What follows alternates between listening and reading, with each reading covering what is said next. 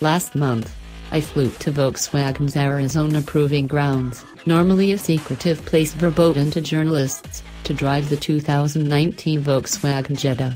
It was a controlled environment, and our impressions were limited. But now we have more details that paint a clearer picture of the company's volume sedan ahead of the Detroit Auto Show, where we're seeing it in person.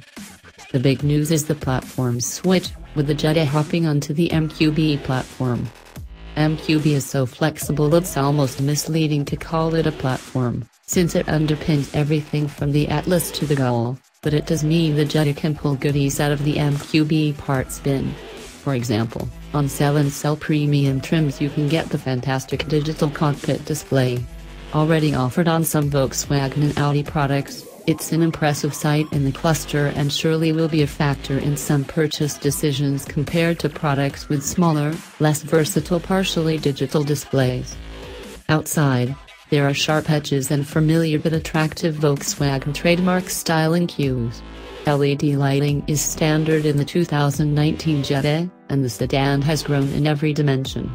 The wheelbase is 1.3 inches longer, and it's also wider and taller, although we don't have those dimensions yet.